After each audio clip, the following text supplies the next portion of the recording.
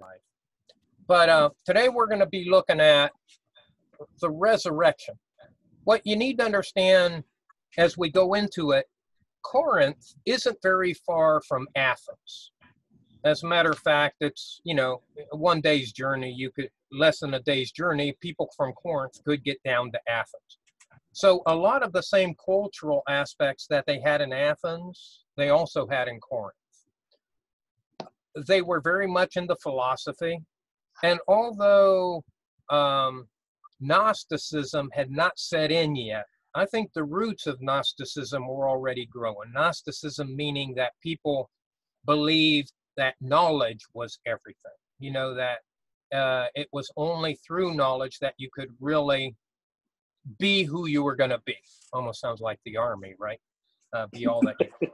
But so the thing is, though, that when people started thinking that way, and they started thinking philosophically, and they started thinking about logic, how does logic play in and whatnot? If you go back to Acts 17 and look from verses 16 on through the end of the chapter, that's where Paul went to Athens. Remember that? Then they took him to the Areopagus. Areopagus was like this real big rock, in Athens, and you could go up on it and you could see all over Athens. Well, he went up there, and earlier he had talked to them about the resurrection, but in this case, I'm sure you've heard the story about that he had seen a lot of different monuments to all these different gods, idols, right? And he told them, I see that you guys are a very religious people, but I want to talk to you about this one that you have to the unknown God. Remember, he was talking about that. So he used that as a segue to tell them about the good news. Well, if you remember, the real hang-up with some of them was when he got to the part of the resurrection. Some of the people there wanted to hear more. But what you found was that many of them that's something they couldn't wrap their head around. Resurrection was just too far out. It was something that just didn't even fit within the realm of discourse, according to them. And so they just said, this is too hard to believe. And so they just said, basically, I'm out of here. Well, a lot of that same mindset was also permeating the church at Corinth. And it's because, the problem with the Corinthians is that they just were too used to the whole issue of the culture they were in. And they had issues the same as the folks in Athens did, because they wanted still to be a part of what was going on. And I mean, I'm not saying, it's kind of like what Jesus was talking about in John chapter 17, when he was talking, I mean, the main message in that chapter is basically be in the world, but not of the world. And see, the problem with the Corinthians was they wanted to be in the world and they wanted to be part of the world, and then add Jesus to it, wherever he fit in. Well, to do that, though, there were many of those in the Church of Corinth that didn't believe in the resurrection. They just basically said, that blows my mind. It's too far out there. That's not something I even want to really grasp. And so Paul has to, once again, exhort them and provide them some instruction about the resurrection. So, any questions on that intro before we pray? Okay, let's go ahead and pray. Dear Heavenly Father, we thank you once again for an opportunity to come together to study your word. We praise you that your word is truth and that it is perfect revelation, special revelation that you've given us, that allows us to be able to understand you in what you have provided for us. Now, Lord, I pray that you would open up our hearts and minds and let your Holy Spirit work so that we can understand what it is that you want to tell us today, and also to put it into practice in a way that brings you honor and glory. We praise you and we thank you in Jesus' name. Amen. Amen. Amen. Okay, let's go ahead and jump in. Now, chapter 15 is a long chapter. So obviously, this was a topic that Paul really felt was important and needed some serious attention.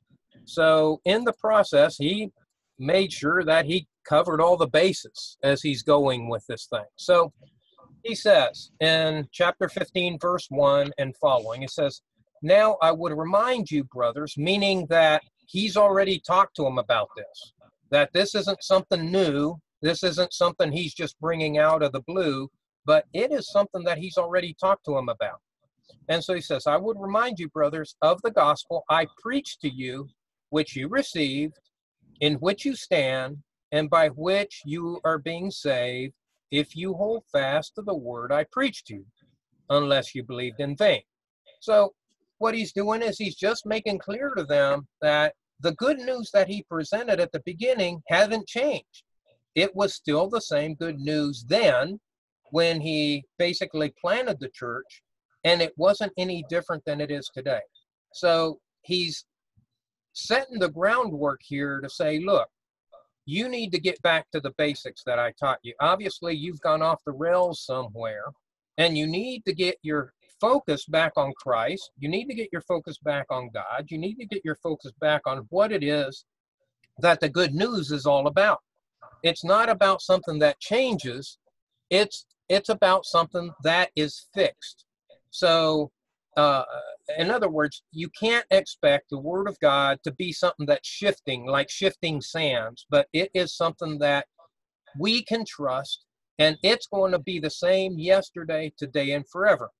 So that's where he's setting the groundwork to this topic about the problems that they were having in terms of believing some of the fundamentals about Jesus Christ. And we've talked about this before, that there are certain basic truths that all Christians have to abide by.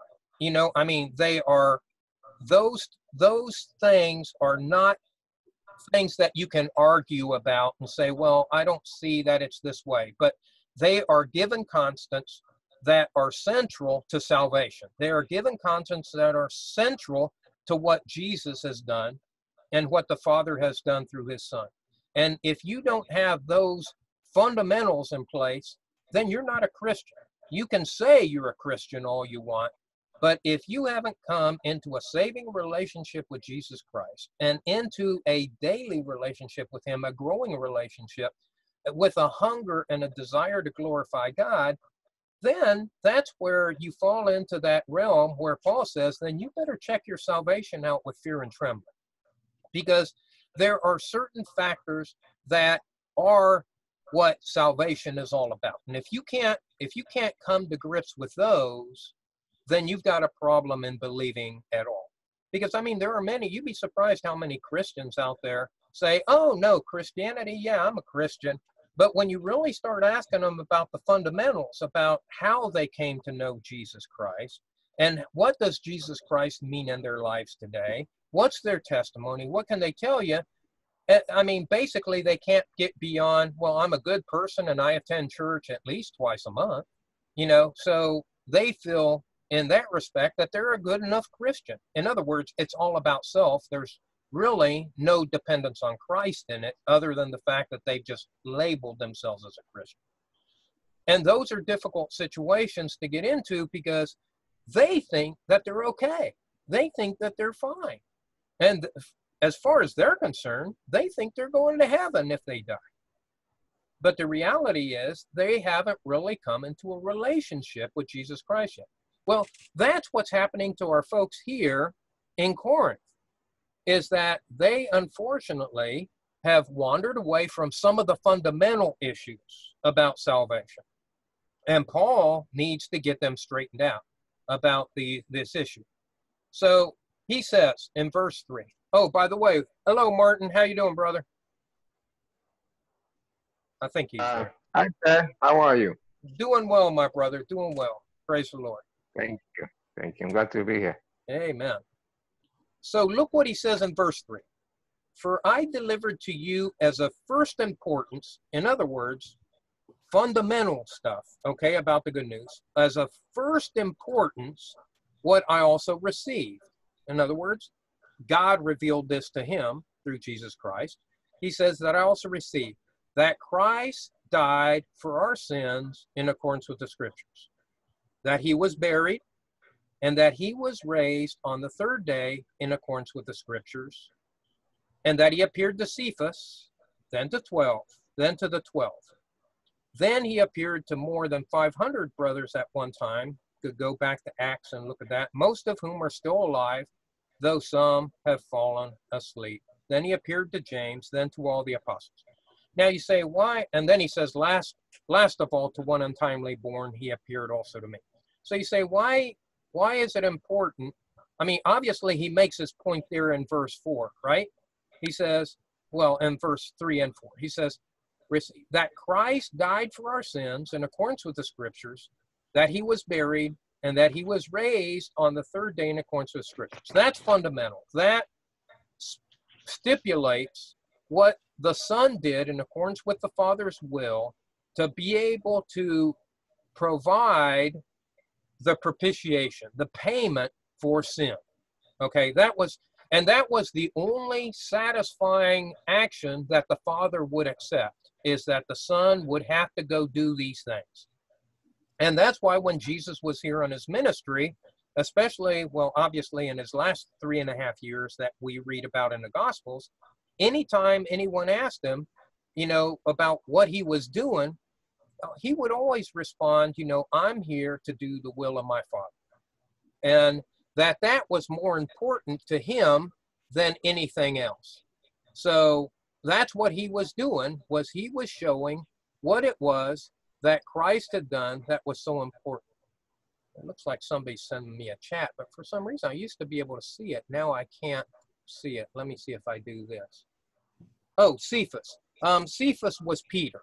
In other words, Simon Peter, the apostle. That he was also, Cephas is his, was that his Greek name? No, Cephas was his Hebrew name, right?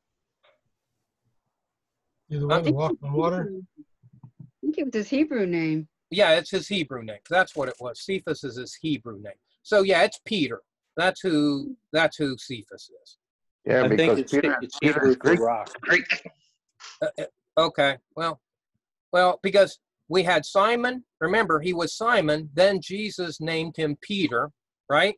He went by, but Cephas and Simon, I know, were interchangeable. But you don't see it much, but you hear mostly in Acts is where you see him talking about Cephas. So, yeah. Anyway. It actually, when I looked it up in the Strongs, it said it's another name for the Apostle Peter, and it means the rock. So, anyway, Cephas is rock. Well, then that's what Jesus gave him. That's the name Jesus gave him then. Except for when he was mad at him, then he called him Simon. That was him. Yep. And whenever it seemed like there was an issue, all of a sudden he'd be Simon again. He wasn't the rock. He was Simon. Yeah. What did he call him when they walked on water? Like when your parents call you by your first and your middle name, you know you're in deep doo-doo. Right? Deep, you know you're in trouble. Yeah. Well, as far as I know, he just said come when he said walk on the water. Because remember, Peter had asked him, he says, just call me or that I may come. And Jesus said, come. That's all he said. And Peter got out of the boat and walked on the water. And yeah, you're right there, Victor. So that's why what we're looking at here is so important, is because, even today, think how many different denominations or different types of churches out there that claim Christianity, but there are certain fundamentals that they won't accept, that they won't live by, that the Bible clearly says you must, if you want to receive salvation, there is salvation in no other name than in the name of Jesus. And then the gospel is about all of what Jesus came to do, why he came here to earth. Why did he spend time with people? Why was he here? And when you understand his mission and what the Father's mission was through him, then you start understanding the fundamentals of what we believe and why we believe it. Because it was God's, selfless love that prompted him to do what he did. Because, for all intents and purposes, don't you think mankind deserved exactly what we got back in Noah's day with the flood? I mean, when you think about it, I mean, we still deserve that today. But God said he wasn't going to destroy the world with a flood, and he wasn't going to eradicate mankind again that way. So the issue is, you know, God had a different plan then. Because, I mean, if you're not going to just clean house every time you need to clean house, then you've got to have another plan, right? And God's plan was, well, in that case, then I've got to do something to redeem mankind, because man's heart is naturally evil in all things. That's just man. And so he says, what can I do then to overcome this condition that man has? And that's when God made the plan, you know, and we see it throughout the Old Testament prophesied that Jesus, basically that God would come and he would be the solution through, and we know it now because it was through Jesus Christ that he carried out that plan so that we all can be forgiven of our sin. But the only way you can be forgiven is you have to come into relationship with him to take advantage of what he did on the cross. You have to accept that Christ did die for our sins in accordance with scriptures, that he was buried, and that he was there for 3 days, and that he was raised on the third day, right? And that he was raised. So there has to be a resurrection in accordance with the scriptures. If you can't believe that, then you've got a problem coming into relationship with Jesus Christ, because those are fundamentals that you have to accept, and God gives you the saving faith to accept those fundamentals when you come into relationship with Jesus Christ. I mean, a lot of times, if you just try to accept them in and of your own strength and your own logic, or if you're a scientist and you say, no, people just don't come to life like that again, no, that's so I can't accept that. Well, then you're going to have a problem believing in Jesus Christ, period. So, and that God did what he said he did. And these are supernatural events. These aren't scientific events that you're going to say, well, it's theoretical, or it's something that I can prove or I can disprove. It's something that God did in and through his son, Jesus Christ. And he then has become the only way to salvation, period. There's no other discussion. If any of those points don't work in terms of what you can come to grips with, then you can't take advantage of why Jesus came to do that. Because, I mean, it's in the believing, you know, doesn't Hebrews 11:6 say that even without faith, it's impossible to please him? There has to be a level of acceptance that says, God is all powerful. He can do whatever he pleases when he pleases. He is sovereign. And when you accept that, then you're into the realm of saying what God has done, what he intended to do, and praise God that he did it, because if he hadn't done it, where would I be today? And basically we'd be in the realm of whatever's going to happen to somebody that has no future. And for us, I mean, think about it. Either you believe that there's eternity after life, or you don't.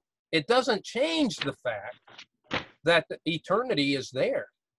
But some people just believe, no, when I die, you know, I just kind of like the Buddhist and some of the Far Eastern religions believe that once you pass away, your energy just gets contributed to the universe. And so your energy is out there. And in some cases, some people believe that that energy can come back and be reconstituted, you know, or reincarnated, as it were.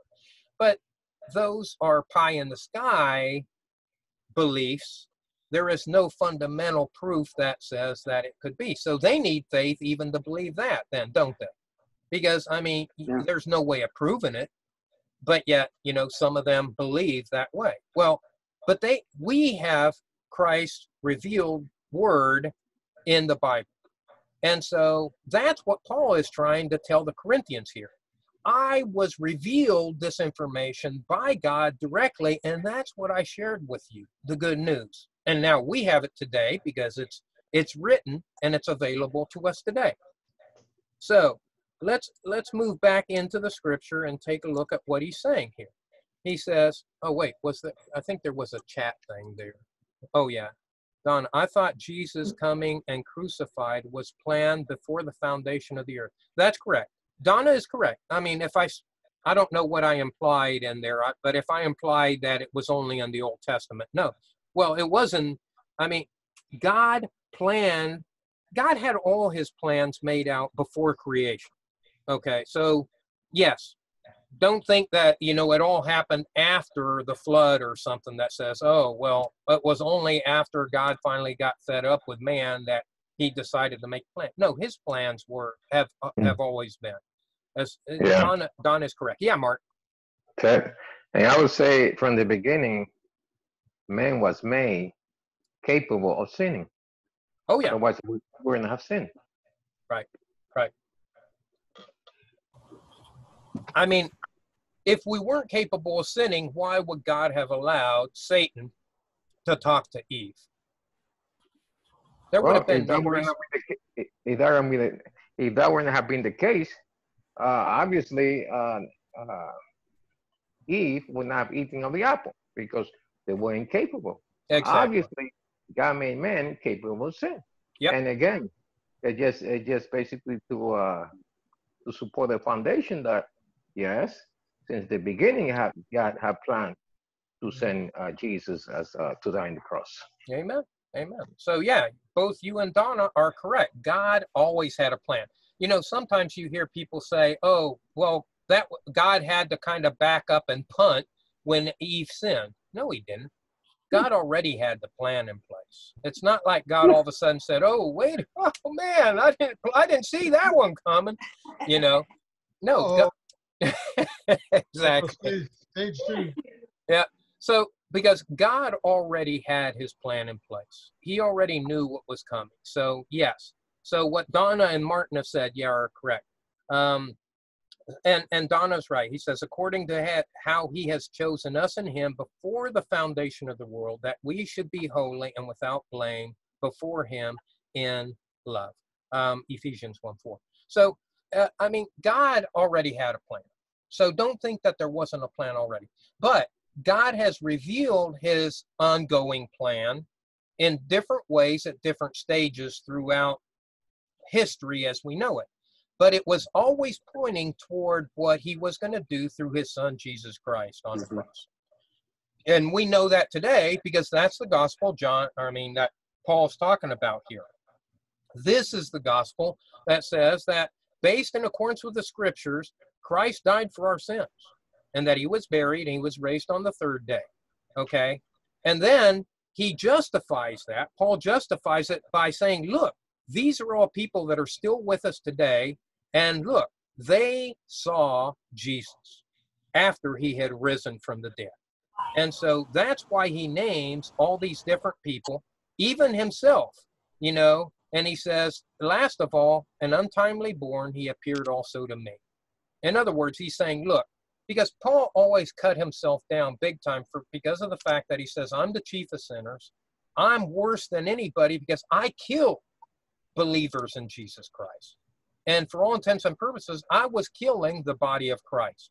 So I'm worse than all those, but God showed incredible mercy and grace because he appeared to me and I was untimely born. In other words, I wasn't born to join in with the 12 when the 12 were around, but he's saying I'm untimely because to me it happened after Jesus had already ascended. So he was out of place in the sense that he experienced Jesus, but he wasn't with Jesus here on this earth. You know what I'm saying? That's why he puts himself as untimely born and out of place, but yet with the same level of calling as the initial apostles were called. And then he says, he appeared to me, for I am the least of the apostles, unworthy to become an apostle because I persecuted the church of God. So he always saw himself as, in a bad position just by virtue of the fact that he was killing Christians. And so, but look what he says in verse 10, but by the grace of God, I am what I am. And his grace toward me was not in vain. In other words, I was more motivated than anybody else to go out and proclaim the good news because of what Christ did for me. basically he took me out of my bondage. And even though I was more zealous than all of them, I wanted to show myself to be, following God as a Pharisee. He thought he really was. He thought what he was doing was right. Not until Jesus got his attention, right? Right. Yep. All of a sudden he realized, man, I've been doing what was wrong all along. And so Jesus got him straightened out. So that was the grace he's talking about that he received. And that because he received that grace, he has become more motivated than probably all the others to go out and share the good news. He said, on the contrary, I worked harder than any of them, though it was not I, but the grace of God that is with me. So in other words, he's giving credit where credit's due. It wasn't him through his own works that he's talking about. He's saying that God's grace through him, giving him strength through the Holy Spirit, is what allowed him to go out and be as effective in carrying out the good news to the Gentiles, well, to the Jews and the Gentiles. Whether then it was I or they, so we preach, and so you believe. He says, whether it was they, he's usually referring to the other apostles. Okay, he's talking about the 11. That's where he's saying, or they, but it also can mean the people that came in after he established the church. Remember, toward the beginning, I said that one of the pastors that they had after Paul had planted the church was, man, his name just slipped my mind. What was the name of the Egyptian Christian that was very articulate, starts with an A? What? Artifice? No, not. Oh, man, come on, Ted. The one that came and he was preaching the baptism of John. Apollos? Apollos, yeah, Apollos. And so, remember, Apollos became a pastor at Corinth after Paul left. Okay, so he can be referring to they, because also remember, Timothy came, and some of the others, when you read the scriptures, you find that others had showed up in Corinth to actually teach and help out. So he can be referring to them too. What he's talking about is they, here at Corinth, have had people sharing the good news with them all along. And the issue is now they've run into a problem because they're starting to believe things. They're trying to mix world beliefs with Christian beliefs. And that's not going to work. And so that's where Paul is having an issue with them at this point in time. And we see that even today in the churches today. A lot of times churches water down things because they want to make it more palatable to the people. I know we use this a lot, but hey, it's biblical. It's that itching ears thing that certain churches really want. They want something that just makes them feel warm and fuzzy, but don't make me feel convicted or, feel like a sinner, for heaven's sakes. Make me feel good and happy and that everything's going to turn out well. That's that kind of philosophy that has permeated many churches and many ways Christians believe today. Because it's funny you bring that up, Ted, because today I was coming back home from Home Depot, making yet another run for something I had forgotten. But anyway, I'm coming home, and I'm thinking about the messages that churches are putting out there today, how it's just all hearts and love and flowers, and Jesus is just a good guy, and he loves everybody, and he loves you, which is true. Mm-hmm. But I was thinking, and it's kind of like we all have a disease, and it's called sin, and we periodically have to take medicine for it. And if we don't, we'll die. Mm-hmm. And medicine never tastes good. Rarely have I ever had a medicine that tasted good, even when they try to make it taste good, like putting cherry or strawberry in it. Medicine for repentance. There you go. But you still have to take your medicine. And the trouble is, churches aren't giving out doses of medicine today. They're giving out candy. It's like you go to the doctor, and afterwards you get candy. Well, it's like you go to the doctor, he says, you don't need the medicine. Here, take the candy, and you'll be good. Yeah, it's like a cancer patient going in, and he says, oh, let me give you a blanket and a candy bar. and keep you comfortable. And meanwhile, this cancer needs to be cut out. Exactly. And it's so many churches are like that today. And it's like I heard a guy say one time, God is still in heaven. Jesus is still Lord. Sin is still sin, and hell is still hot. It is. Amen. Yeah, and that's the basic tenets. And churches just they don't want to offend anybody because they're afraid that they and their wallet will go with them. I mean, it's sad that that's what we've come to in Christianity in many churches today. You know, yeah. but it's no different here. It's no different than what Paul's talking about right here to the Corinth church. They're trying to basically mix and match whatever they want so that they can feel like they're still accepted by their brothers outside, you know, and their brothers inside the church. See, they're trying to say, I just want to be accepted by everybody. So, hey, I'll just, you know, believe what I want to believe as it fits to be able to make me a part of these groups of people that I want to be part of.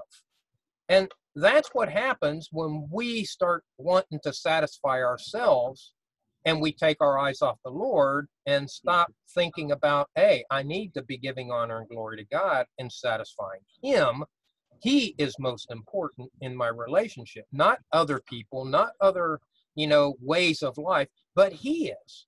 And then He gives me what I need to be able to reflect to others. And His love is what should be shining through me.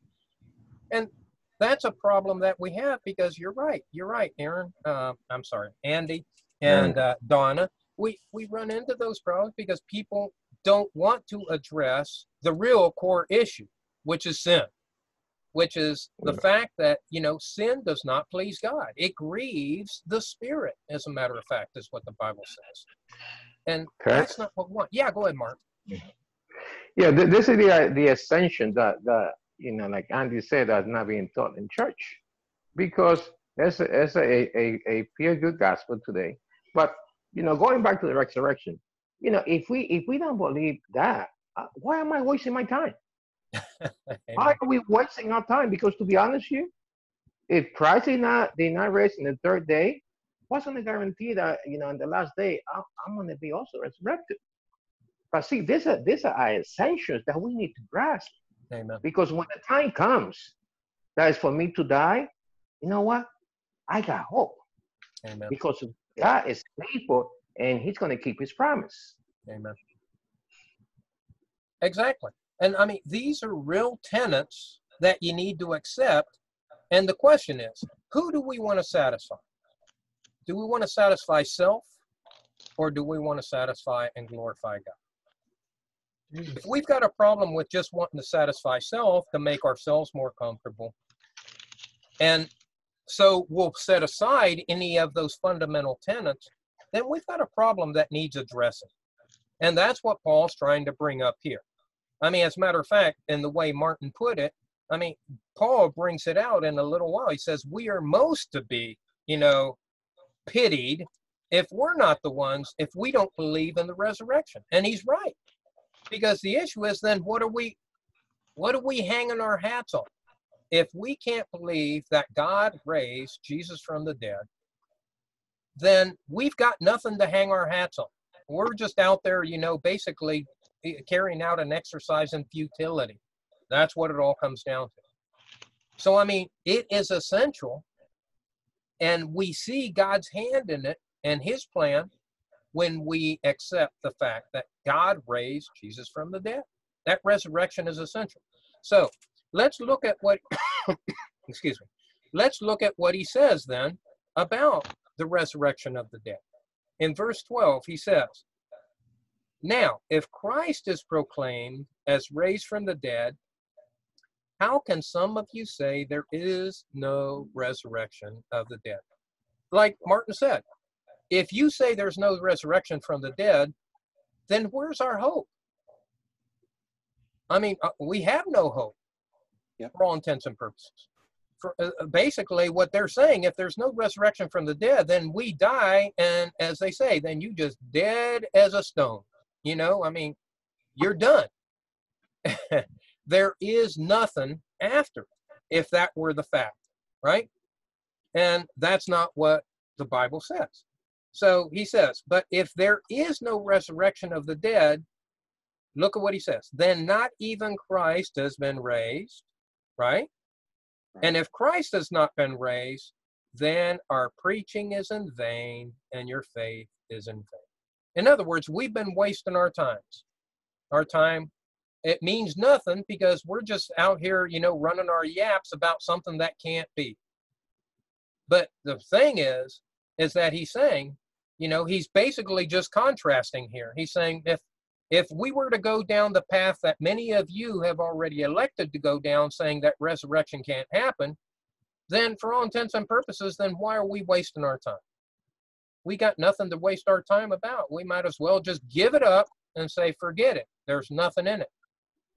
But that's the problem that he's trying to address here, is that it is not a vain hope that we have, but we have a substantiated promise.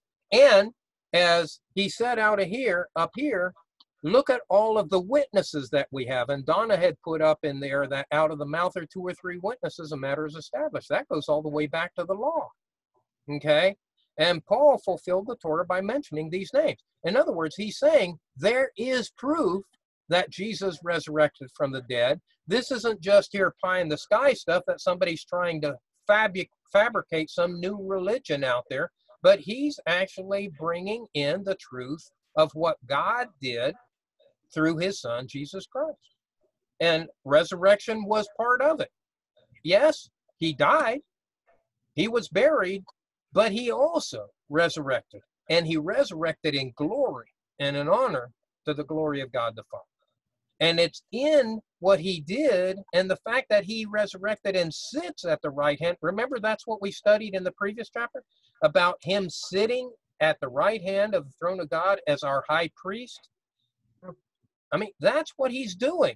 I mean, he couldn't be doing that if he was still dead. So he's alive. Yeah, go ahead, Mark.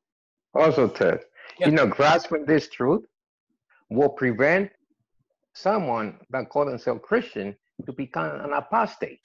Amen. As you know, I mentioned before, Oprah Winfrey now says that Christ is not the only way. Right. Because she has been drinking the Kool-Aid of the New Age movement. Yeah.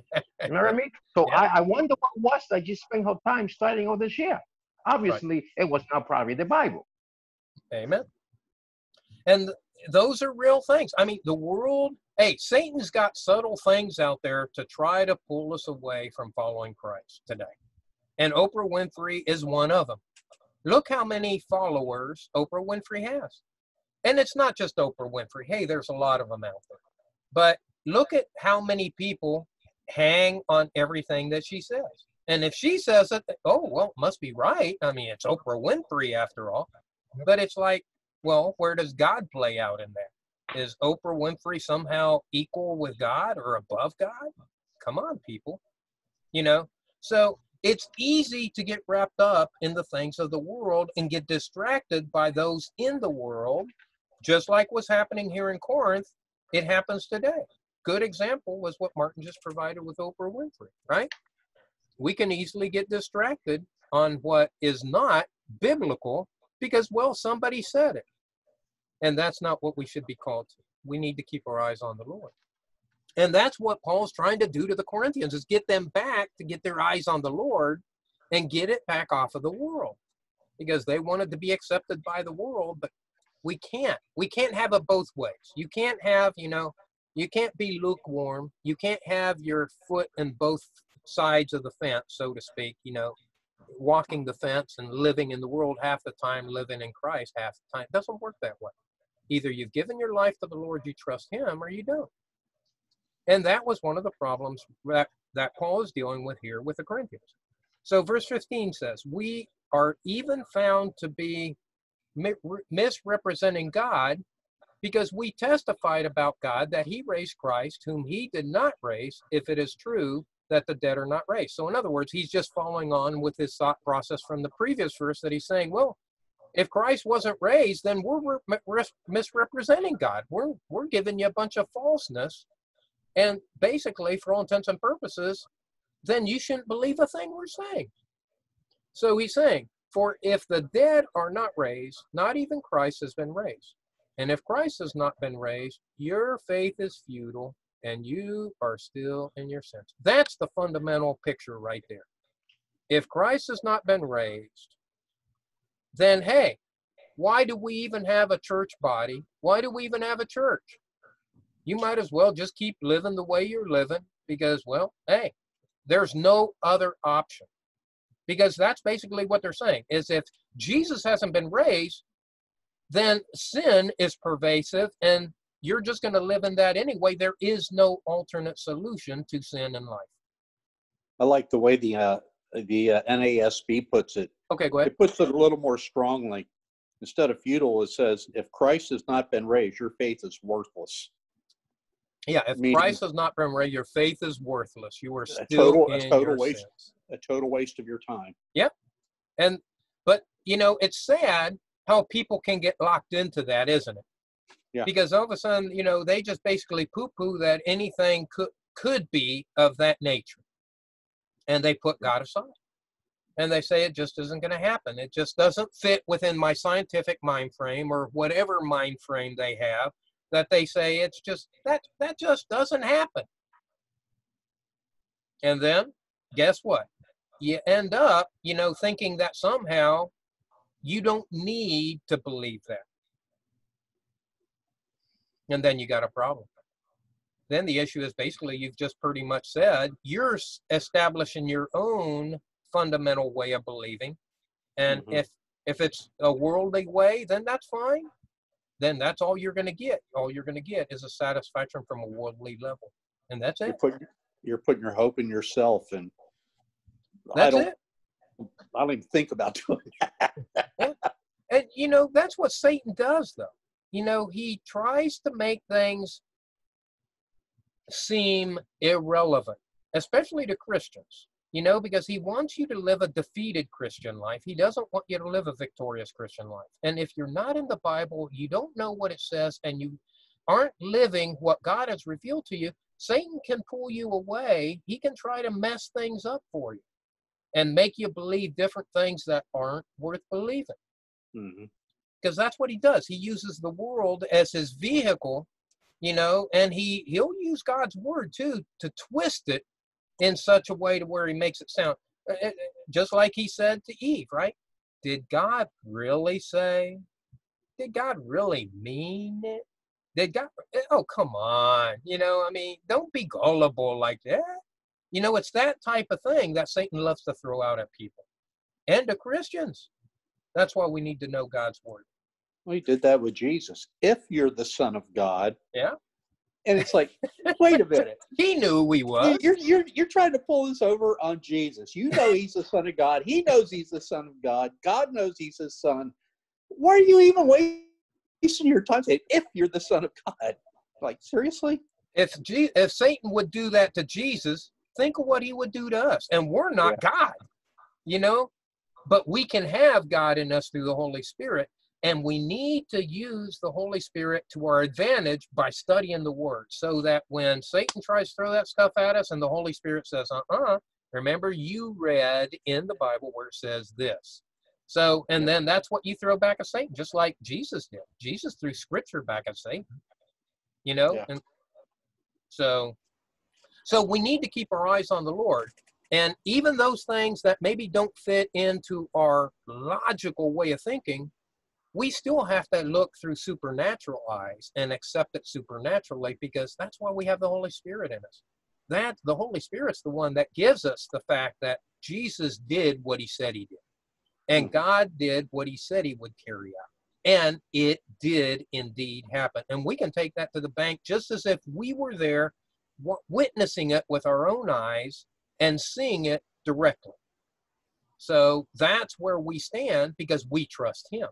And it's through his Holy Spirit that we are given that insight and that supernatural ability to say what God's word says is true. Not just what some of it says, but all of it. All of what God says is true. And as Margaret had straightened me out, you know, in Psalm 119, 160, it says the sum of God's word is truth. Right, Margaret? That's right. Amen. See there?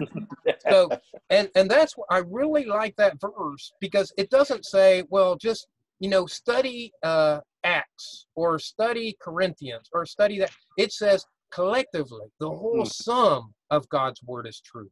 It's not, and that means it's not going to disagree. Because if there's disagreement, then that's confusion. But if it's truth, then there's agreement. So, and that's where we go. And I really love that verse. So he says, and I'll read 17 again. And if Christ has not been raised, your faith is futile, or as Andy put it from NASB, worthless, and you're still in your sins. And boy, that doesn't give us much hope, does it? If we were still to be living daily in our sins with no hope. He says, then those also who have fallen asleep in Christ have perished. In other words, those who have accepted Christ already and passed away, then they're done. They've perished. There's no hope. There's nothing, because there's no resurrection. There's nothing. Martin was bringing that out, right? There is nothing to look forward to in our death. If in Christ we have hope in this life only, we of all people are most to be pitied. So in other words, what he's saying is, if Christianity is just a ritualistic form of life that says I'm a Christian, but there's no substance to it here on this earth, then you're just running. I mean, it might as well be New Age thing, like Martin was talking about, that, Oprah was pushing. It's when you end up just living for what there is here on earth with no idea or even care about consequences after your death. It's like whatever, but they're not looking at it as if there is a hell either. In the New Age form of belief, do you think that any of them say there's a hell that you'll be going to when you die? No, of course not. That would not be an attractive thing to say, would it? Like, hey, believe New Age, because, hey, you're going to hell when you die. Come on, just join us to go to hell. Nobody wants to hear that. You're living for the now. Exactly. Yeah. You're just living for the now. Yeah, Mark. That book that I'm reading about the second coming of the New Age movement, that's exactly what I basically said. The same way that Satan tried to deceive Christ, that's exactly what they do. According to the author, they twist the word of God to do their members. Yep. And just the same lie. That's so sad too, because the thing is that the problem is, look at how many people believe it. They accept it like, yeah, that's good stuff. And yet all it's doing is leading them to eternal damnation. I mean, that's, man alive. I mean, sad. Bad is the word. Sad. I mean, There's no sad. hope. Yep. And I mean, the thing is that they're just going blindly into perdition, into, eternal destruction. It's like, man. Well, yeah, go ahead, Mark. You know what it is? Look, I mean, I guess we are meant to follow people or to follow leaders. So if the person is very smart, well-spoken, he's leading these people, well, these people, they don't know the Bible. So wherever he quotes out of context, they're going to believe it, because they're not going to go and search the scripture, because they're not. I'm sure those people don't read the Bible. So wherever that leader said, that's exactly what they're going to believe. As you know, how many cults even kill themselves just by following someone? Exactly.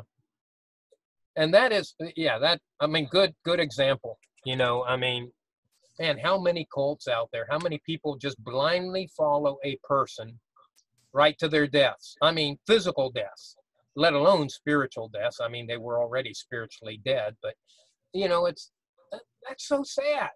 I mean, there's just no hope in it. I mean, that should bother us a lot. I mean, we should be reaching out to people any chance we get where the Holy Spirit gives us insight and we're able to reach out to them, and hopefully that they will hear with their spiritual eyes and their spiritual ears. Yeah. I'll say at the same time, we need to be thankful that God chose us and we know the truth. Because imagine, I could have been there. You could have been there, Amen. right? Absolutely. But thank God we are not. Praise God. Amen to that. Because, man, I'll tell you what, I don't want to be one of these people most to be pitied. I am glad that I have a victorious walk with the Lord Jesus Christ. And I know that my hope is in Christ and that my hope is in the resurrection. It's coming. And I will be with him forever. Now, think about that.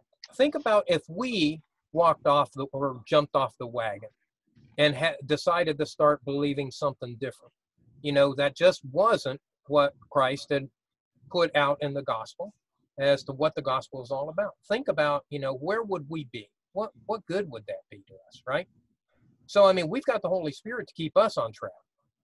But think about those people that, it's kind of like when Jesus talked about the parable of the sower, right? Some seed falls along the ground, Satan pulls away before the person even gets a chance to, take it in. Some of that seed falls on rocky ground. People take it emotionally. It grows up. They think, yeah, I'm good to go. Yeah, I want some of this. But as soon as persecution comes, they're like, forget that. I don't want none of that stuff. What about the thorn? Where the riches and the problems of this world choke out anything that you believe in. They say, yeah, forget that. That's too much of a problem to trust God through any of that stuff. Thistles. What's that? Yeah, those are the thistles. The thorns and thistles. So, I mean, those are the problems that you see in the world today. A lot of them fall into those three realm areas. They've heard at some level, but they've not really accepted, and there's been no root. There's been nothing to really get established in those people. And so they don't want to deal with anything that just doesn't feel nice and comfortable and wonderful every day of their life. And so, because nowhere in the Bible does it say when you come to Christ, everything is going to be peachy keen. As a matter of fact, he talks about that we're going to have to go through suffering. We're going to have to go through persecutions. We're going to have to go through some tough times if we really, truly are following Christ. And we have to count the cost. And we have to count the cost. Amen. Amen. It comes with accepting Jesus Christ. Jesus said, hey, if they persecuted me, guess what? They're going to persecute you. If they hate me, guess what? They're going to hate you. And it follows suit that if they reject me, they're going to reject you. I mean, these are things that are going to be real, but they will be measure of the fact that you are Christ's. Because when they start rejecting you, they start persecuting you, they start, treating you badly for his name's sake, then you're his, because those are indicators that you, like Christ, are going through the same issues. And that's who we are to be, we are to be like Christ. That means we have to be what Christ experienced, we're going to experience as we follow Christ and grow in him. It doesn't mean we become, defensive and argumentative and, ready to go take out the world. No, we're still to love them. We're still to reach out to them. We're still, to love our enemies, as it were. So, and look at how Jesus, carried out his ministry. Do you ever see him fighting? Do you ever see him, cursing somebody? Now, he straightened out the Pharisees very harshly, but, it wasn't an unloving thing. It was something that he did to try to get them on track. Did they? Some did, not many, but some did. And some did so even secretly because they were afraid that they'd get kicked out if they claimed to be, a follower of Jesus Christ. So I mean, there is a cost that comes with following Christ. And see, that was the problem here with Corinthians. They wanted to follow Christ, but they wanted to have it both ways. They wanted to say, well, I'll follow Christ, but, I want to also be accepted by those in the world the way the world does it. So it's no big deal to say there's no resurrection. That's kind of a pie in the sky thing. I'll just say that's not real. See how easily the world can sway certain people, and all of a sudden, then they just don't accept certain parts of the Bible because, well, it just doesn't fit into my lifestyle today. Well, that's not what Christ has called us to. But that's what Paul's trying to get them straightened out about here, isn't it? So he says, I like that verse 19. If in Christ we have hope, in this life only, we are of all people most to be pitied. So it's not about this life. It's about the fact that when we come into salvation, where do we become citizens of as soon as we accept Jesus Christ? Heaven. Amen. Our citizenship is not of here anymore. So why do we want to have, this life to be the one that is the accomplishment? No, our accomplishment is when we get to go be with the Lord. We carry out the duties God gives us. The works, Ephesians 2:10, he talks about the works he prepared for us before time, right? And it kind of follows into what Donna was saying in Ephesians 1. I mean, God prepared all this stuff for us before we were even around. Mm-hmm. So, it's all in place for us. So look at verse 20. But in fact, Christ has been raised from the dead. Now here, that's a solid statement. He's not making this questionable. He's making it a fact. In fact, Christ has been raised from the dead. He already proved earlier that there are witnesses, as Donna had indicating. That was done in accordance with at least 2 or 3 witnesses. Well, look, he had over 500 witnesses that he's talking about, right? So he says, in fact, Christ has been raised from the dead, the first fruits of those who have fallen asleep. In other words, what he's saying is that Jesus is the leader in our resurrection. He's already got his resurrected body, right? Those who have died in Christ after him don't have their new bodies yet, right? That doesn't happen till he comes back again. And then those who are dead in Christ will be raised, and they will get their new bodies, right? And then those who are still around will be taken and meet him in the air, and they will be changed in the twinkling of an eye. So then we'll have our new bodies. But those who die in Christ today, Paul put it clearly, absent from the body is present with the Lord. There is no paradise anymore like there used to be before Jesus died on the cross. That paradise has gone away. When Jesus died on the cross, he took all those that were in paradise into heaven, because then his blood redeemed them. It was a looking forward through the system, that God had put in place through the law. Those people were righteous, but they hadn't been saved yet, because the blood of animals couldn't save anyone. But it was a looking forward to what Jesus did. His redemption then made them all clean, and he took them into heaven because he paid the price for all their sin. It was a looking forward. For us, after Jesus, we are forgiven right away because Jesus paid the price already for us. We don't have to look forward to something because Jesus already did it for us. So that's what he's talking about. So for us, Jesus was the first fruit. He's already got that resurrected body. Then all of us will have ours, those we who have fallen asleep, those who are dead. For as by a man came death, by a man has come also the resurrection of the dead. So who is the man by which death came? Adam. That's right. The first Adam, right? It was Adam and Eve, Eve's husband, Adam. Yep. Through him, when we sinned, and I say we because collectively that's who we came from, when we sinned, through him, spiritual death happened, and physical death too, right? Now, back then, they lived a lot longer, but they still died. They all died. And so he says, by a man has also come the resurrection of the dead. And who is that man by whom the resurrection of the dead has come? Jesus, amen. Because he also came and he was a God-man, right? He was totally man, yet totally God. And he lived on this earth as a man, just like you and me. And what is it that he experienced?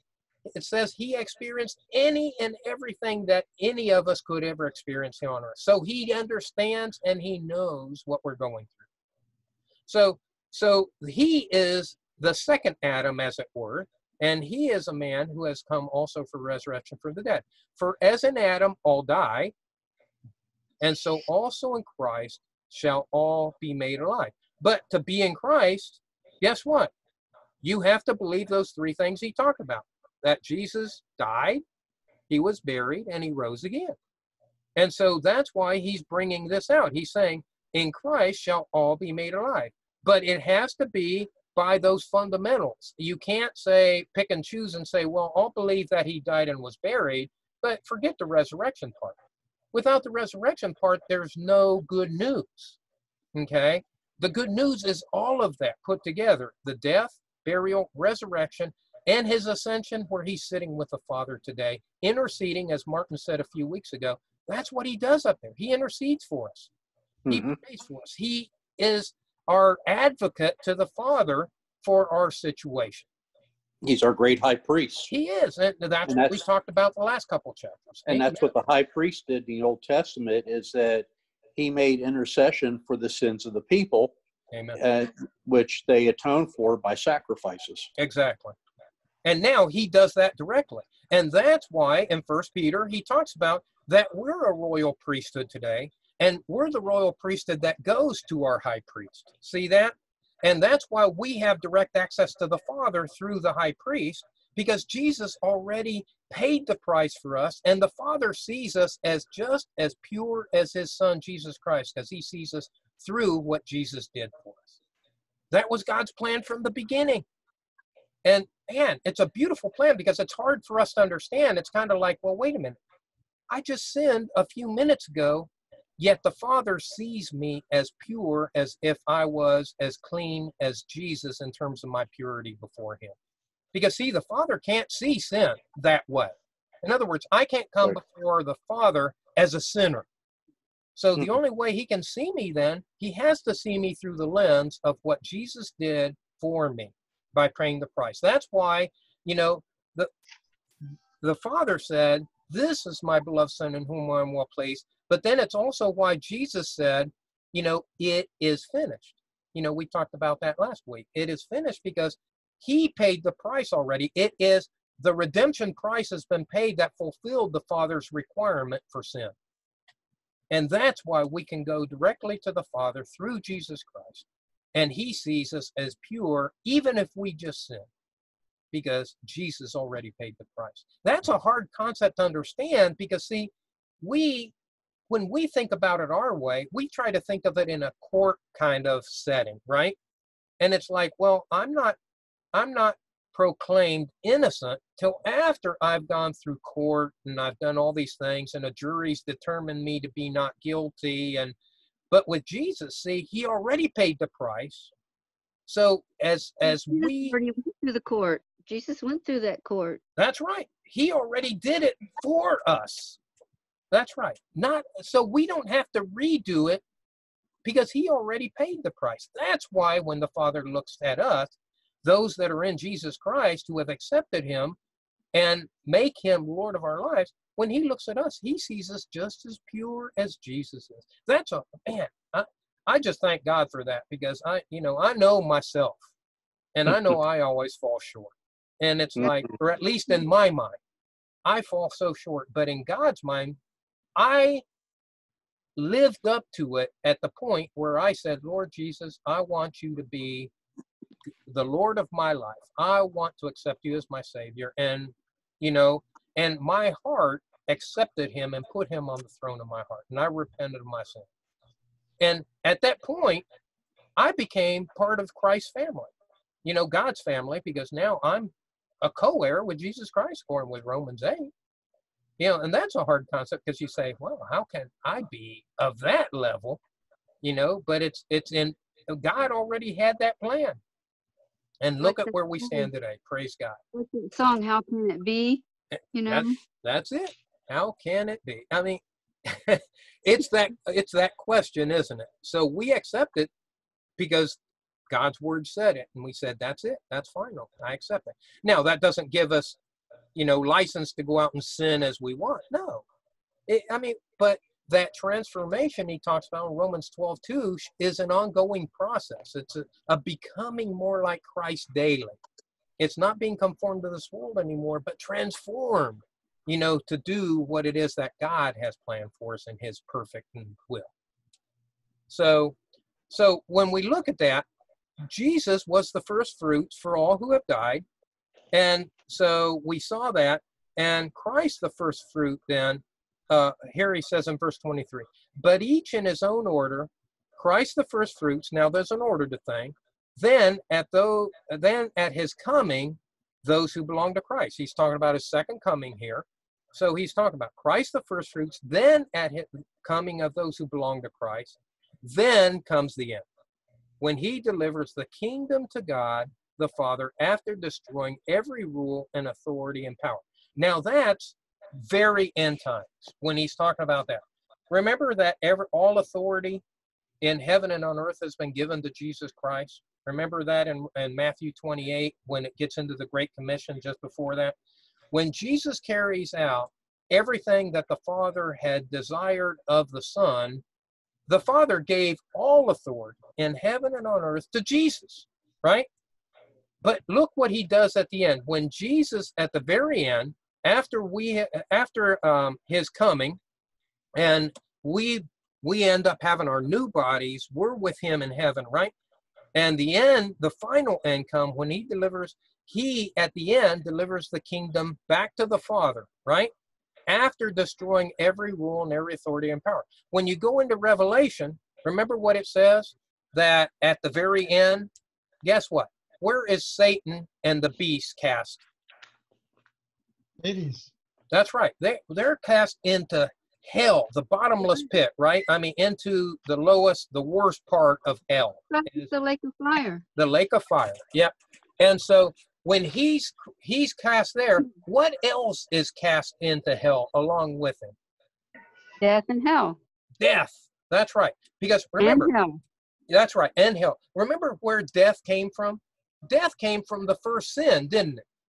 I mean, the very first sin brought death into the world. Death is like an entity, because notice that he casts death, that entity, and hell, which is separation from God and a terrible place with gnashing of teeth and fire.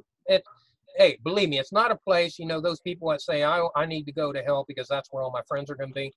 Hey, there are no friends in hell, I guarantee you. There is no such thing as relationship in hell to where you can say, yeah, man, it's going to be fun. It's party all the time. Baloney, get out of that mindset, because it's not going to be like that at all. It's going to be a terrible place.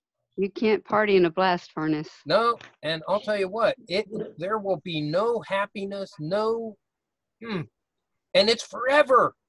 And I mean, think about how many of these religions out there, and there are some Christian denominations out there that say, well, hell is only for a while. Like, it's only, depending on how bad you were, you may have to stay a little longer than others, but after you've gotten your whooping, then God will take you back in and you'll be fine. And hey, baloney, folks, don't buy into any of that. But what's that? Oscar Mayer. Yeah. Yeah, go ahead, Mark. There was a pastor, I think, that came out, I don't know if it was last year or the year before, that said that he doesn't believe in hell anymore. So he's another apostate. Yeah. But doesn't the Bible say that's what's going to happen at the end? Apostasy, it will increase. Yes. And who was that? Who was that, Martin? I can't recall his name though, but he came out. It was a big pastor with a big church around here somewhere. That he doesn't believe in the Pope hell. is saying it. The Pope is saying it. Oh man. Well, that won't surprise me. Yeah. The Pope ran off the track. The Pope ran off the track centuries ago. I don't think he ever was on the track. No, He's a liberal he put it himself, back in the Got ditch a happy long about bubble off the 600. whole time. Yeah, it's sad. I mean, because you'd be surprised all the things that are going on out there. But don't be surprised. The Bible says it's going to happen. So don't, when it comes, it just gives veracity to God's word. As it says, Right. see, I told you it's Right. coming. Yes. So, be ready. Keep your eyes open. Walk close to the Amen. Lord. And Keep your wicks trim. Yeah. So anyway, let's look. But look at what he says. Then comes the end. He delivers the kingdom of God. He gives it back to the Father. Okay. For he must reign until he has put all his enemies under his feet. Right?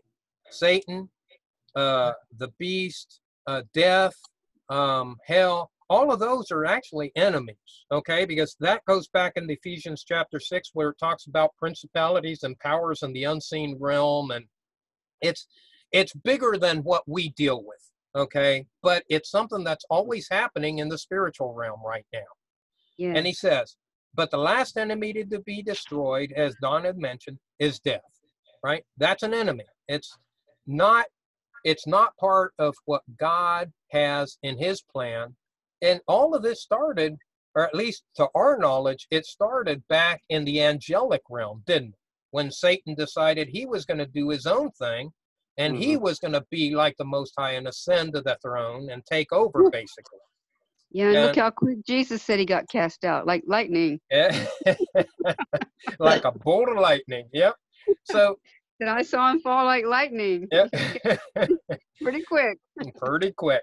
So, I mean, what we see is that Satan is still using that, his ability, because God's given him a certain amount of flexibility and ability to rule over this earth. And it all happened back when he was able to tempt Eve, and Adam ate of the fruit. Basically, by eating of the fruit, Satan took on a certain amount of power that God allowed. And that's when he became the prince of the power of the air. And that's why we're dealing with his antics even today. And Satan seems to be getting more subtle in his approaches, and that's how he drags people away. Because people start saying, well, yeah, that sounds pretty right, because they don't know their Bibles. They just automatically assume what they hear is right. Yeah, the Bible says my people are destroyed for lack of knowledge of my word, and because you reject my word, Amen. I will reject you. And that's where it comes to. So, I mean, we need to know God's word. I keep saying that because, it's important. We need to know it so that Satan can't try to bamboozle us and do the Eve thing to us. You know what I mean? Hey, we've got enough problems to deal with. We don't need to be eating a fruit we're not supposed to be eating. In other words, sin, right? So look at verse 27. For God has put all things in subjection under his feet. But when it says all things are put in subjection, it is plain that he is accepted who put all things in subjection under him. When all things are subjected to him, then the Son himself will also be subjected to him who put all things in subjection under him, that God may be all in all. And that's where we come back to where we know that Jesus is the one that everything was put in subjection under him. That goes all the way back to Genesis 3:15. Where, it says that, and the snake, basically that Jesus is going to bruise the head of the snake, and that, that the snake then will bruise his heel. So, in other words, the cross, that was pointing all the way to the cross, even in that prophetic utterance, because, yes, did Jesus die on the cross? That was the bruising of the Son's heel, as it were. But then what happened is that by Jesus dying, though, he took power away from Satan. That was the bruising of Satan's head. Now Satan when he resurrected, that's when he killed his head. That's right. Because at his resurrection, he completed what God had sent him to do. And guess what? Sin was taken away from Satan. Satan had sin up to that point. But now Jesus has the power over sin. What's that? I'm sorry. I shouldn't be interrupting. No, that's fine. No, it's just the dying part is amazing, but the thing that sets it apart is the resurrection, because it's what we just got through saying. Without the resurrection, it doesn't mean anything that he died, and if he didn't raise from the dead, because that's what broke the curse of sin and death and hell and all that stuff. That's what overcame it, was the resurrection. Amen. And that's the point Paul's trying to bring out here, is that you can't have it, your way and God's way. It's either God's way or the wrong way. It's as simple as that.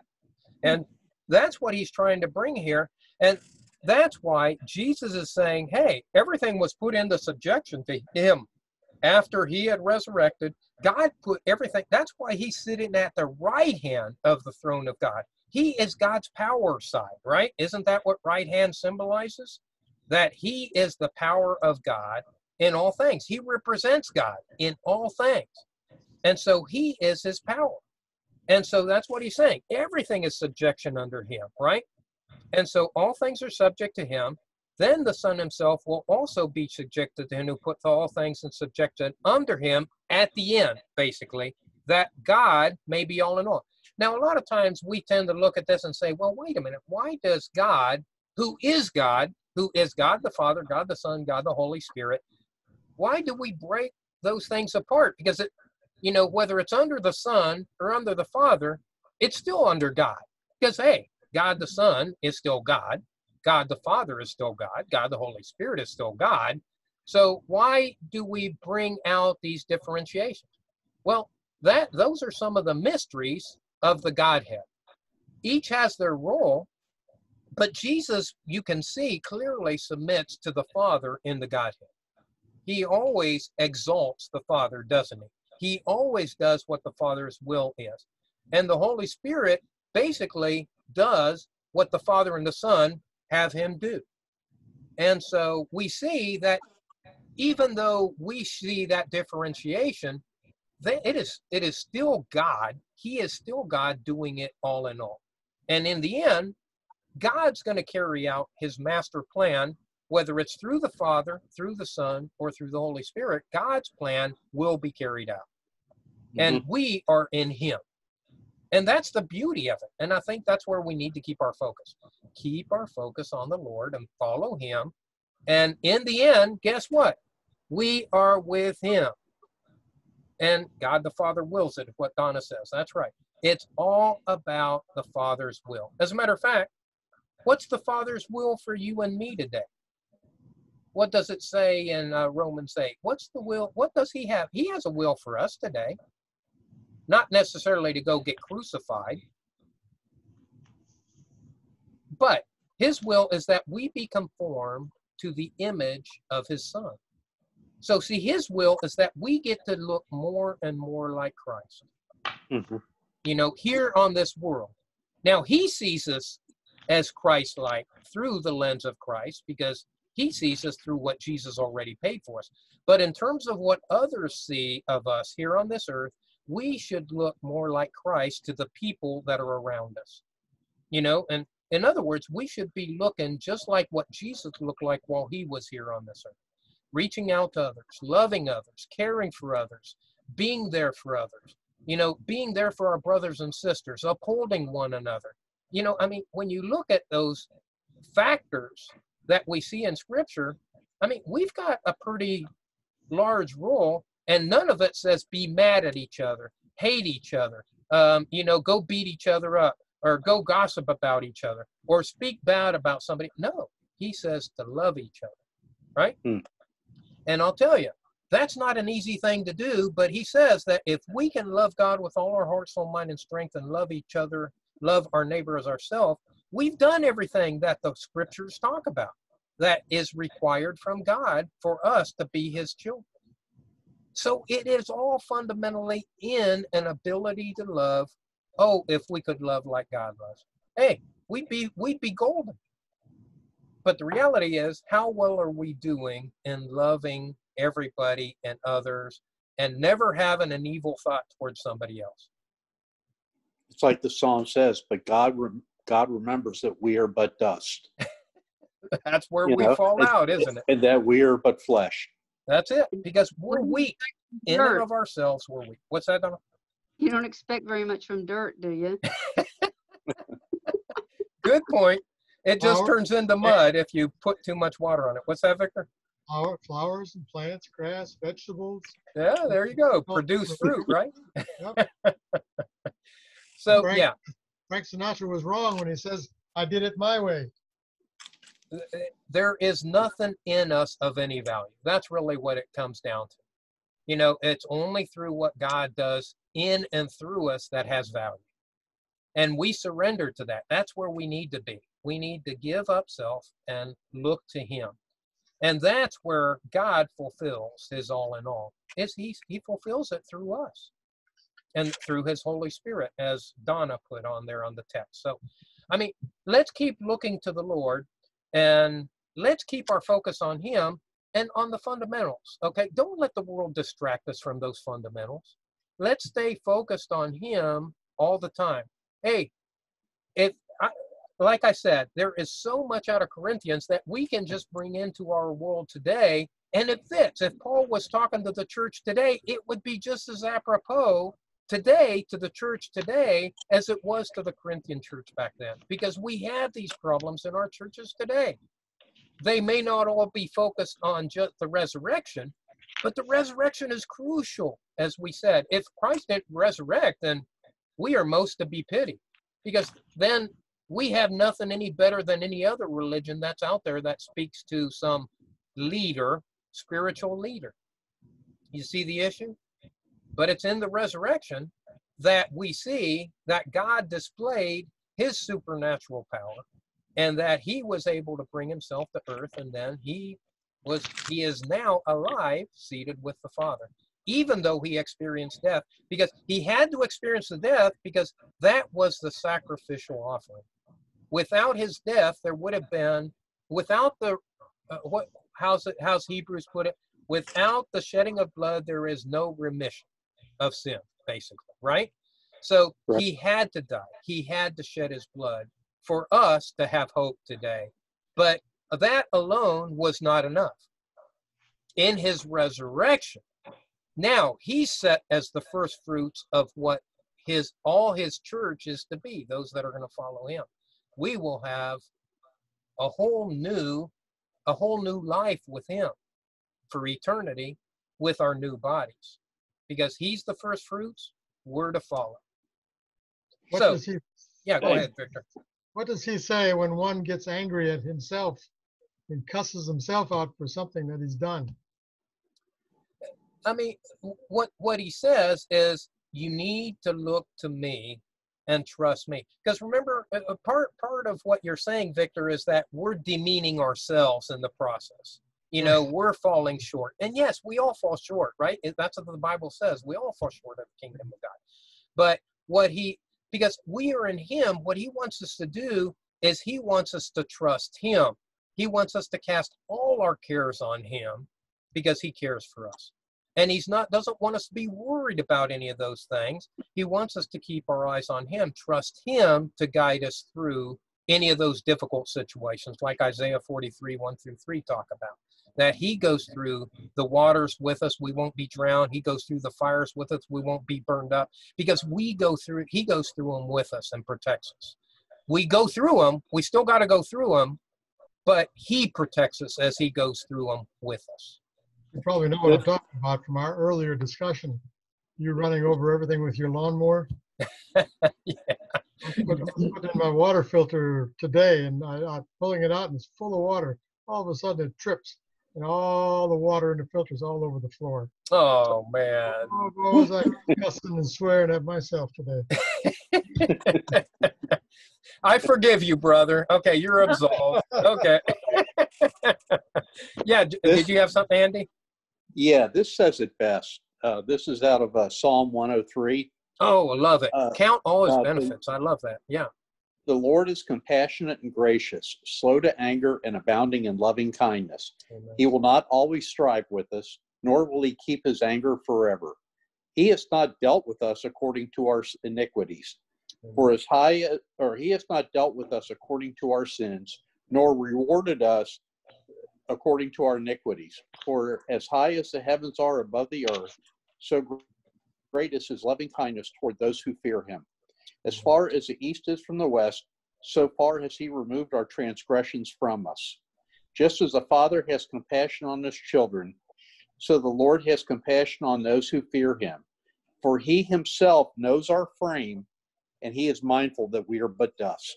Amen. I love that. I like the verse that comes before it. He says, and consider all his benefits, or count all his benefits. I think it's verse 2. Because those are his benefits, is the fact that he doesn't count all these issues against us, and he understands us, he knows our weaknesses and our problem. And the benefits are what he shows mercy toward in terms of his love, his everlasting love towards us. Yeah, I love that psalm. That was one of my mom's favorite psalms too. Yeah. That east and west principle, I was told the other day, if you traveled east on the earth and kept going east and east, going east, You never get to the west, You right? never get to west. Can I ask a question? Yeah, go ahead. I always wondered when they're calling everybody up to meet Christ in the air and it gives the order, where does the dead wait, or where are they until they're called up with Jesus? Wherever they ended up when they died. Some today, some are buried, some are in their caskets, in their at a cemetery plot. But think about it. There are some people that, look how many people today are cremated. And Right. yet God still has control over everything that person is, even in cremation. What about somebody that's gotten eaten by a shark out at sea? Think about how scattered that person is at this point. Or blown up in a war. Or blown up in a war. God still has every, I guess, atom of that person identified in the way that he can put that person back together when his time comes, that resurrection. I think, Mary, that's a beautiful picture of the fact that nothing is lost from God's sight at any given time, not even atoms. Everything is still in his control. And it reminds me when he says that he has every star in heaven named and he knows them by name. How many trillions and trillions of stars are out there? To God, these types of things that to man seem like, how in the world can God keep track of that to where he can put us back together and give us this new body, for those who are dead, when who knows where they're at or how scattered they are throughout the earth, yet God can do that. And I think that just speaks to God's omniscience and omnipotence, in terms. Where does their ahead. spirits wait? Oh, the spirits go to be with the Lord. That's what Paul talks about, is that absent from the body, present with the Lord. When the present with the Lord is your spirit goes to be with the Lord, okay. Until the body matches up. Now, and some people say, well, what does a spirit look like? Does it look like a toothpick up in heaven, or, that's waiting for the body and then the toothpick goes back into the body? No, actually, apparently people can be, remember when Jesus was talking about that Abraham rejoiced to see that when I came to do what I did, when he was talking to the Pharisees, and they claim, well, even in our spiritual being, we're definable and viewable and understandable by others around us, and we're known by others. So apparently, the way I've heard it put by some is that we have a temporary body, if you want to call it a body, up there, because we all still know each other, but we don't have our final body until Jesus' second coming. Well, if you'll remember in one of the Gospels, when Jesus was walking on water and he was coming up to the boat, they thought he was a ghost. They thought he was a ghost. Mm-hmm. And a ghost, of course, is a spirit. Right. And so there is apparently some form to a spirit, because they saw him and they recognized it as a spirit until they saw really who it was. Right. Amen. Why would God have to look for our earthly body when we ascend into heaven? He gives us a new body. Don't ask me. I guess that's one of those mysteries that you say, if we've already got a form before God in heaven, because absent from the body, present with the Lord, and we're known as we have been known, is what the Bible puts it. But apparently, it's what Paul's talking about here in terms of the first fruits. Whatever happened to Jesus, everyone that comes into Jesus will have that same type of being. And that's our eternal, in other words, right now, those that go into heaven don't have their full eternal construct yet. But once Jesus' second coming comes, in other words, at the end, then we will all be as we are meant to be for all eternity. And, you know, I mean, some of those things are still mysteries to us. Why is it different? Mhm. Why are we this way at this point and need to be that way at that point? I don't know, Mary. Those are some things that are mysteries to us right now, and the Bible doesn't fully give us explanation. It just tells us that that's what's going to happen. And so we just kind of accept that by faith and say, okay, then if that's what's going to happen, so be it. We'll Hey, find Ted, out when we get there. Yeah, Dave. Or Doug, I'm sorry, Dave. I got to get going. I got to take my blood sugar test right now. Okay. I would like you to say prayer for Gail. She was real sick last week, and Okay. we're under quarantine. Okay. And then of course the grandkids and my daughter. You got it, brother. All right. Yep. We'll definitely be praying for them. Okay. Hey, We'll see everybody. and feel better, my brother. Thank you. Bye. Bye now. Yeah, give our love to Gail. He's gone. Anyway. So Mary, does that answer your questions then? As best we can answer them? Yes, thank you. Oh, you're welcome. You're welcome. She's So, looking forward, what's that? Oh, okay. I think Jean was talking. forward to her new body. Oh, hey, I think we all are, to be honest with you. I mean, not that, you know, in heaven, we're going to care like what we look like. Yeah. I mean, not in terms of how we are on this earth where we say, oh, man, I want to look really buff and, you know, have this great hairdo and all that. I mean, I don't think in heaven it's going to matter. I think what's going to matter is that we are with him. Amen. And I mean, because vanity won't be there. Vanity is a sin. So, and I mean, all of those things that make you want to look a certain way or have people perceive you a certain way is vanity. And that'll be gone. You know, that's not going to be an issue up in heaven. So whatever God has planned, it will be awesome. I can tell you that beyond a shadow of doubt. That will be wonderful. Awesome. Amen. To cure that problem, we should all look alike. What? I don't think that there will be problems regardless of what, you know. I mean, I just think it's going to be awesome. Yeah. No more sorrow, no more tears, no more pain. I mean, No more does this dress make me look fat. yeah, exactly. Does this shirt make me look like I got a big belly? Come on, man. Anyway. Those are human issues, aren't they? Yep. Yeah. But okay, any final questions, comments, agreements, disagreements about what we have? Because we'll be picking up in verse 29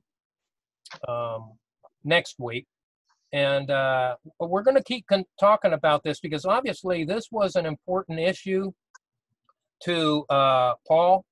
And so he takes quite a bit of time talking about it. But I think it's good for us to talk about it because it's real. It's here today. We're dealing with these same type of issues here today in the church. And we need to be aware of it so that when we get these kind of issues presented to us, we can take them on and say, well, that's not the love of Christ that way. You know, Jesus didn't come that way to the earth. Jesus did indeed do these things. And he's got a plan and a purpose through why he did what he did and how he did what he did. And through that, we can have hope and salvation in him and basically go to live with him for all eternity in heaven where there is no more sorrow, no more pain, no more problems. Hallelujah. Amen to that, brother. I do have a comment because I've always heard about my hope is in Jesus. I've always heard that, but until we had this conversation, it didn't hit me how without Jesus, there's total hopelessness. Amen. That's right. I mean, Jesus is the hope. I mean, it was God's plan. It's like, Donna had mentioned earlier, it was a plan that God had before time. And the reality is, I mean, God doesn't wish that any should perish, but that all should come to repentance, but not everybody is. I mean, God has And God knows those who are going to come to him and come to know him. And I mean, that's our job, to be out there telling everybody, so that those that are going to come will come and will hear the good news, and they can, make their decision to follow Christ. Mm-hmm. Just like we have, Martin was talking about that earlier, about, God has selected us. He knew us, and here we are today because he's loved us. And we saw that through Jesus Christ. Amen. Or we see it in Jesus Christ, not saw it. I mean, we're experiencing it today, that hope, as you were talking about, Jean. Yep. Amen. Amen. Hallelujah. So, okay. Any other prayer items then? I've got the ones, about Gail and Doug, because they're dealing with quarantine. Because it's out there. We'll be praying for Aaron, because they're on the road. He and Liz are on the road traveling, so we want to make sure that they have safety. And I just want to put a general prayer in for Sherry, because I know she deals a lot with family issues and things that are difficult for her to understand and deal with in her life. That God will just give her peace as she keeps her eyes on him. Okay, well then, let's pray.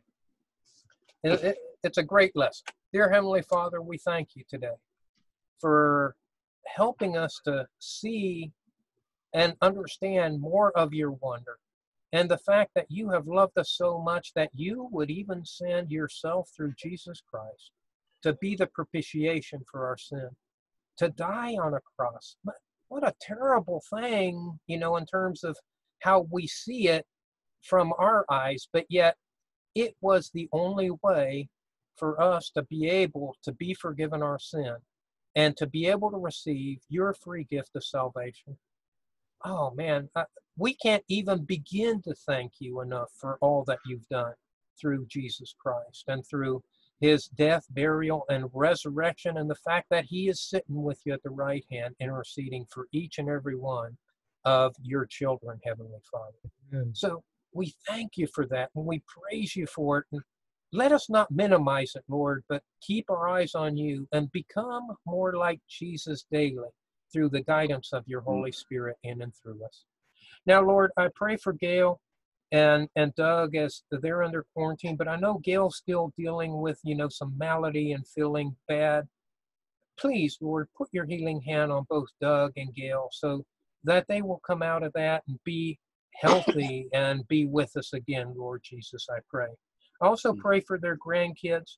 I pray for their children first, or their daughter, that you would be with her and also with their grandkids, Lord. Keep them safe, because I know they live in a hot spot area. Well, I think all of Orange County is a hot spot now, but Lord, just keep them safe and continue to provide work for her daughter, Lord. Well, I pray for Aaron and Liz as they're on the road and traveling. Keep them safe, Lord, and I pray that they would, have a good time, doing what it is that they're out doing, and that you would give them opportunity to be able to show your love to others, I pray. Also pray for Sherry and her family, Lord, that you would continue to be with them. Give Sherry peace as she's dealing with these issues in her family, and just let her know that you're always near, and she doesn't have to worry, that she can trust you in and through these, and that she can cast all her cares on you. And that's what we pray, Lord, is that you would just accept those items and take them on and help her to be able to see that you've got them and that she doesn't need to worry. Now, I pray for all of us, Lord, as we deal with the issues that are going on around us in this new normal, as it were, that you would be there for us in all things, that we would keep our eyes on you and trust you in and through everything, Lord. Now, I also pray for our leaders. I know that this election time is getting pretty nasty out there. Lord, please help us to show love for one another more than antagonism and the desire to, I guess, just put people down as we think we're a better candidate, so we've got to minimize the other person. Oh, that's not right, Lord. So, Lord, just give us direction and guidance. Give wisdom and understanding to our leaders so that they can make the right decisions. And when the elections do come, Lord, that the right people would be put in place that would be open to listening to you and leading based on your guidance, because there's no better way than to follow your way, Lord. Now, Lord, I pray that you be with us and keep us safe, and let us keep our eyes on you and trust you in and through it all. And thank you for all you've done for us. We praise you, we honor you, we give you all the honor and the glory and love you. In Jesus' name, amen. Amen. Amen. Oh, I guess I'm still sharing out, aren't I? There we go. So, yeah, I think. Amen. Amen. So let's keep our eyes on the Lord, my folks. Yeah. Praise Amen. God. Keep your lamps lit. Amen. It's a crazy world out there. It is different. Burn the lamp. Yeah. Amen. It's getting crazier every day. Yeah. Yeah. Good Well, reason to keep our eyes on him. What's that, Victor? You know the latest on Pastor David? Haven't heard anything, but as far as I'm understanding, he's doing fine. I mean, he's recovering on track. It's my understanding. So, because I remember when I said 6 weeks, that's been 4 weeks ago. So, I was talking to Pastor Jimmy Monday night. And Pastor Jimmy said he expects that probably in the next few weeks that Pastor David will start coming in. Start making a show. Partial days. Yeah. Part days and working. That's about what I figured, because I thought we were down to about 2 weeks now from that 6 week period that they had talked about. So that sounds about right. 2 weeks, 3 weeks now. Yeah. Praise the Lord. Well, that's good. That means he's on track to good recovery. So praise God for that. Yep. Amen. Amen. All right. Thank you. You Good got night, it, Martin. God bless you, my brother. Take it easy, Martin. Yeah. All right, Andy. Take care. Good night, everybody. Good Night, night, dear everybody. Victor. Love God y'all. bless you. Night, Andy. Good night. Blessings. Good night, Yeah. Ted, Good night. Good night, Donna. You're welcome. Yeah. Good really night, Jean. appreciate And your Mary, I guess faithfulness in Jean doing took this off. service. What's that, Donna? I really appreciate your faithfulness in doing this, and I Well, appreciate praise God. you. Well, I'm kind of, locked into it, right? And I don't have much of an excuse to say no way. But no, we you're appreciate welcome. You're it. welcome, Donna. We Praise really God. appreciate it. You have a gift, and we appreciate you sharing it with us. So. Well, I just praise God that we can come together and all of us are able to, speak to these issues, because, I mean, that's how we learn best, is when we all engage. And, because some people don't speak, but, most of the time I find that just about, if you have a question when we're discussing, you'll find that others have it. So a lot of times if you don't bring it up, then the other person doesn't get answered, a person that normally doesn't, engage. But as we bring up issues and topics, you find other people's questions are answered. I think that's the power of the Holy Spirit that does it. Amen. Amen. Amen. Good night, Well, Ted. Hey, good night, Marco. How are you and Laura doing? Okay.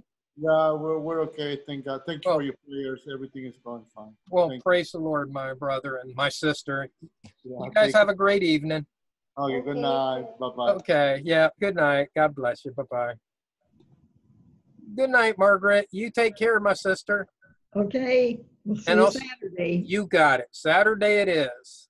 And we'll continue in Hebrews then, okay? Yes. Okay. God bless you. Bye. Good night. Okay, bye-bye.